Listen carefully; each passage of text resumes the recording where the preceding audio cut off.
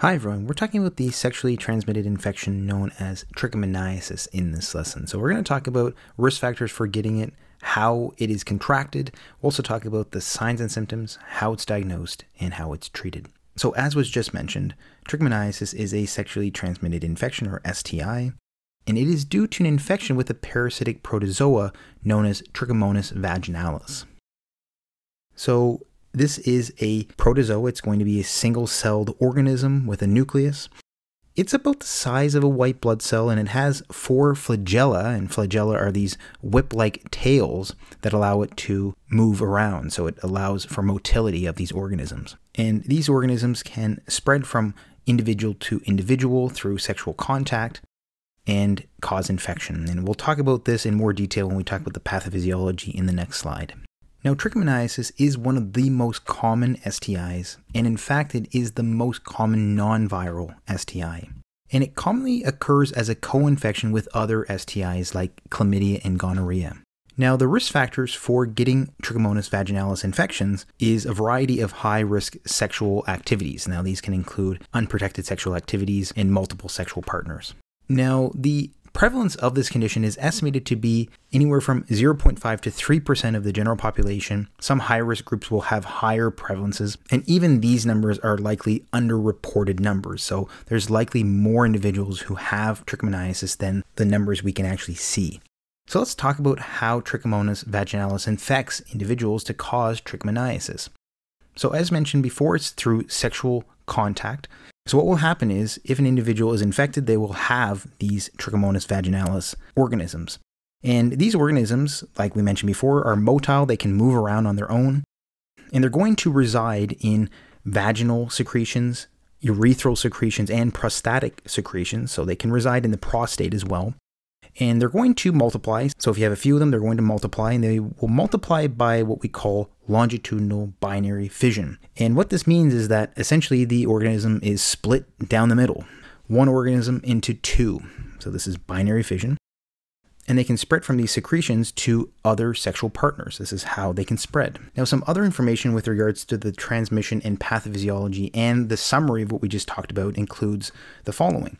Humans are the only host for Trichomonas vaginalis, so they're not going to be found in other species.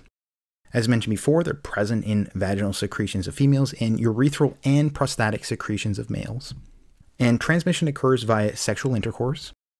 And what will happen is when an individual actually contracts this organism, the Trichomonas vaginalis will actually damage epithelial cells via contact with those cells and release of cytotoxic chemicals. So it can damage the vaginal lining and some of the parts of the urethra as well. And this is why we can see an increased risk or a higher likelihood of having a co-infection with another STI because that protective epithelial barrier has been compromised by this organism. Furthermore, this organism can actually increase the vaginal pH. So it can increase the vaginal pH above 4.5, meaning that the vaginal environment has changed. Normally, the vaginal environment is going to be more acidic, but this organism is going to decrease the acidity of that environment, allowing itself to increase in number, but also allowing other bacterial species and other organisms to multiply as well. So that protective acidic vaginal environment is not going to be present. It's not going to suppress the growth of other organisms such as bacterial species, and this can increase the likelihood of other conditions like bacterial vaginosis. And then one last point I want to mention is that we talked about this being transmitted via sexual intercourse, but it can also be transmitted vertically, meaning that it can be transmitted from one parent to the other. So during delivery, during birth, a female can transmit this to their newborn baby. And when an individual does get this or they contract this organism, it takes about 4 to 28 days on average for patients to start experiencing symptoms. So it can be delayed with regards to seeing these symptoms. So the incubation period is 4 to 28 days. So let's talk about the clinical features of having this condition. So a couple important points to make note of here. Almost 50% of females are going to be asymptomatic. So even if they are infected with this organism, 50% of females are not going to have any signs or symptoms at all.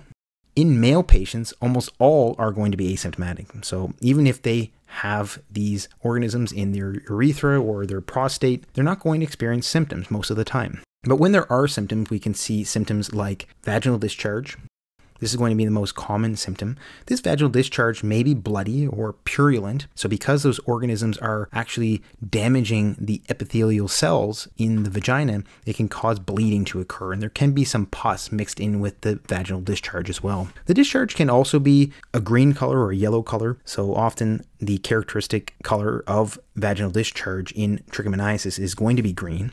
We can also see issues with abnormal vaginal odor. So the odor is often going to be described as musty, and in some cases it may smell fishy, although this is more likely to be bacterial vaginosis. Bacterial vaginosis, the vaginal discharge in bacterial vaginosis is more likely to be a fishy smell than it would be in trichomoniasis.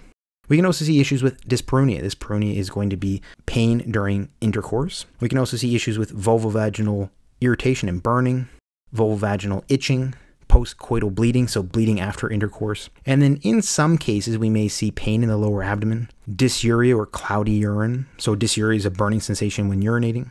And then in those rare male patients that experience symptoms, they may have prostatitis, which is an inflammation of the prostate gland. We mentioned that these organisms can reside in the prostate. Epididymitis, so this is an inflammation of the epididymis, and testicular pain. Testicular pain may also occur in some patients as well, although again, these are going to be more rare. And then with regards to newborn transmission, if a newborn baby has trichomoniasis, they often are going to have other systemic symptoms. So they can not only have vaginitis, which is an inflammation of the vagina, but they can have issues with urinary tract infections and respiratory infections as well. So this is going to be important in newborns who have trichomoniasis.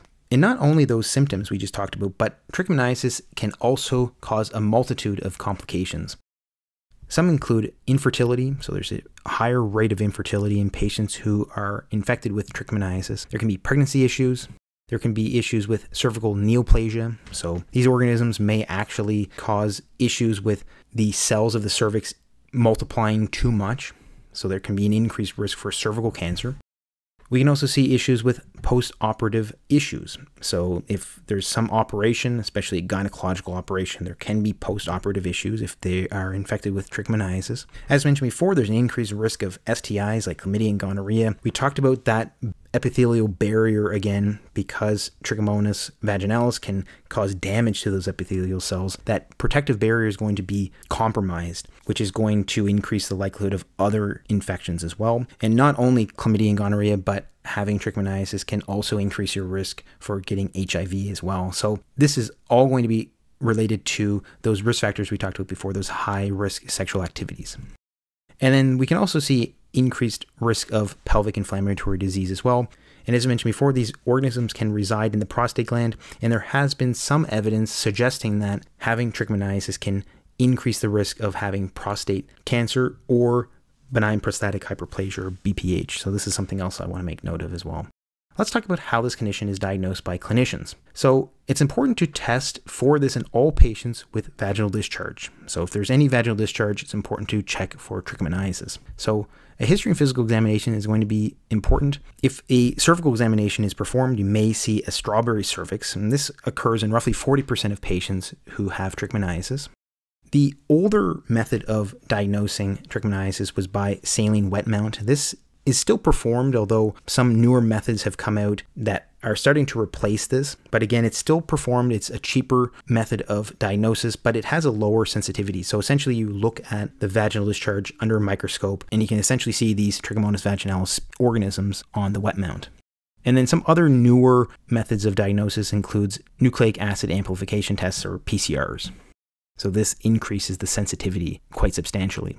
And then molecular tests. So there are a wide variety of kits that can be used to make the diagnosis. Some of these are Trichomonas assays or Trichomonas rapid tests. So there are a lot of company kits that can be used to make the diagnosis as well. And because there's such a high rate of co-occurrence with other STIs, it's important to test for those other STIs like chlamydia and gonorrhea. And it's also important to test or look for bacterial vaginosis. So as mentioned before, bacterial vaginosis is associated with trichomoniasis as well. And then there are other tests and findings that can be employed. So a whiff test may be performed when looking at the vaginal discharge. So a whiff test is where there is a drop of KOH, or potassium hydroxide, that is placed onto the vaginal discharge, and it will produce a very strong fishy smell. That would be a positive whiff test. This is less common to find this in trichomoniasis, but it is a very important finding in bacterial vaginosis. So if you actually have a positive whiff test, it's likely that this is bacterial vaginosis. We can also see a higher vaginal pH, so a vaginal pH greater than 4.5. And if patients have pap smears performed, these organisms may actually be seen on the pap smear. So that's also something I want to make note of as well. Once a clinician has made the diagnosis, how do they treat it? So this condition may actually be self-limiting in males, but it's still important to treat because of some of those complications we talked about before. And if it's not treated, it may remain subclinical, meaning that the symptoms are not as severe, they become more and more mild over time, but the patient is still infected. So they can become subclinical, or they may resolve on their own. But again, it's important to treat this condition because of all those complications we talked about before. So the treatment of trichomoniasis is going to be by metronidazole or tinidazole. Now, what's going to be important with regards to treatment of trichomoniasis is that it's going to be important to treat both partners simultaneously. So treating both partners at the same time. So if you were to only treat one partner, what can happen is we can have something called the ping pong effect. So the ping pong effect is essentially where this infection can ping pong or go back and forth between partners. So that's why it's important to treat partners simultaneously. If you were to treat them delayed, if you were to treat one a little later than the other, what can happen is if you treat one partner, that treated partner can then have a resolution, but then the untreated partner can spread it back to the treated partner. And then if you were to treat that other person, they will have a resolution, but then you would have another person that has that infection again. So it can ping pong back and forth if you don't actually treat it simultaneously. So that's why it's going to be important. And you may be thinking, if a person has this and they have a resolution, this may actually improve their immunity, but that's not the case either, because previous infection does not provide substantial immunity to reinfection. So each time is going to be important to treat this. And with regards to using metronidazole, it's going to either be a one-time dose of 2 grams, or it's going to be a 7-day course of 500 milligrams twice per day. Now, oftentimes, patients are going to have the 2-gram single dose because it's often easier for the patient. But in some cases, some research suggests that if a patient has HIV, it may be better to actually treat them with the 500 milligrams twice daily, every day for 7 days. So that certain regimen may be better for those patients. And then if metronidazole doesn't work, tinidazole will be the one that will be used. And when using metronidazole or tinidazole, it's important to avoid alcohol consumption during the treatment because of a disulfiram-like reaction. So essentially, if you're drinking alcohol when taking these antibiotics, it can make you sick. And it's also important for clinicians to consider empiric treatment for chlamydia and gonorrhea because they co-occur so frequently. Sometimes empiric treatments, simply treating for chlamydia and gonorrhea with other antibiotics, can be important to simply remove that chance that they may actually have chlamydia and gonorrhea. So please check out my lesson on bacterial vaginosis and also chlamydia and gonorrhea. If you haven't already, please like and subscribe for more lessons like this one. Thanks so much for watching, and hope to see you next time.